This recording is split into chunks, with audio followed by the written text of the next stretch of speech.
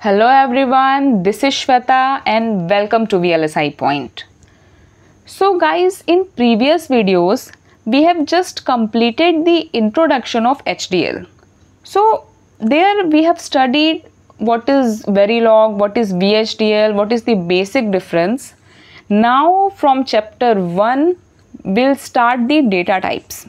So what is the data type and which type of data types are supported by the Verilog?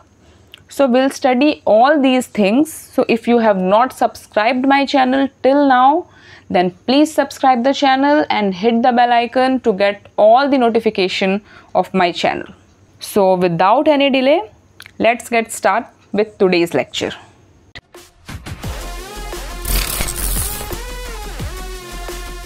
So guys, talking about the data types. So a data type in programming is a classification that specifies which type of value a variable has and what type of mathematical relation like logical operation or arithmetic operation we can apply to it so that it will not cause any error in the system. So this is about the data type. Now talking about the data types supported by the Verilog, then there are mainly two data types, register and net. So one by one we'll cover. So starting from register data type. So register data types are mainly used to store the values. It holds the value, but it doesn't mean that it's going to produce hardware register. This data type is totally different from hardware register. It is simply a data type which can hold a value until we assign a new value to it. It is commonly declared by the keyword reg, and the default value of reg data type is unknown, which is X. In register data type, there are different classes like reg, integer, real, time. So we'll cover in upcoming lectures. So now we are moving towards net data type. So nets represent the connection between the hardware elements and it must be continuously driven. Mean to say, it cannot be used to store the values. Nets are declared primarily with the keyword wire and the default value is Z. Again, the net data type has different classes like wire, then wired and, wired or, try, try-and, try-or, try-reg.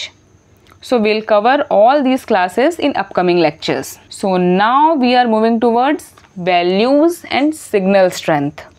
So Verilog supports 4 different value levels and these are 0, 1, X and Z. So 0 represents logic 0, means false condition. 1 represents logic 1, which is true condition. X represents unknown logic and Z represents high impedance.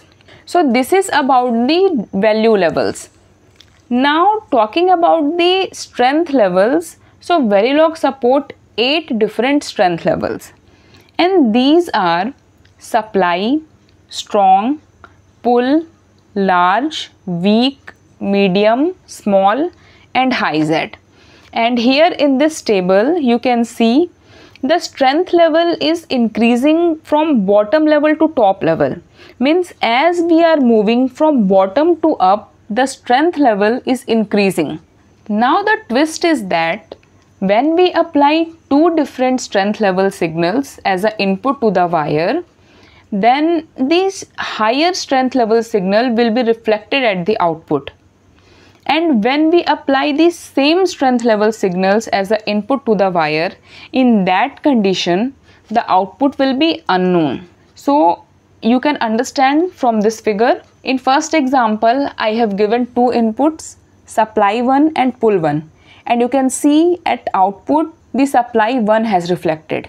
And the reason is supply 1 has a higher strength level as compared to the pull 1. In second example, I have given 2 inputs, strong 1 and strong 0. Since both the signals are in same strength level, so in output there is unknown value. So yes, I was talking about these 2 conditions.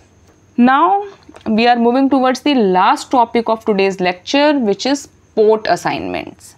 So we have three different types of ports: input, output and in-out. Inputs and outputs are unidirectional, however in-out ports are bidirectional in nature.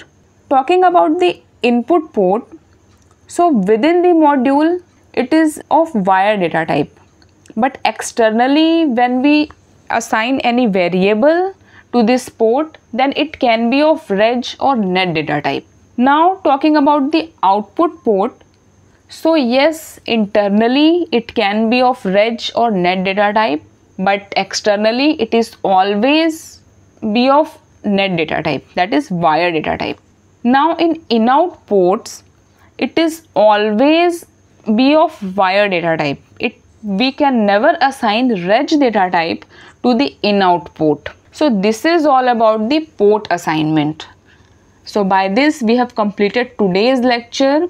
I hope you guys just got all the points. If you have any doubt, you can tell me in the comment section. And if you like the video, then please hit the like button and share the video with your friends. I'll come with some interesting topics of data types. Till then, goodbye, take care.